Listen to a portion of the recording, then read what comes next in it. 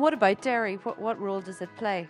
I love dairy. I love milk in particular. I'd say I actually attribute a lot of my good habits and my health in regards to my bone health in particular, thanks to just how much I drank as a kid. I grew up in one of those kind of typical rural houses where you have milk on the table at dinner. So like my daddy and my granda always drank milk with their dinner, so I just drank milk with my dinner.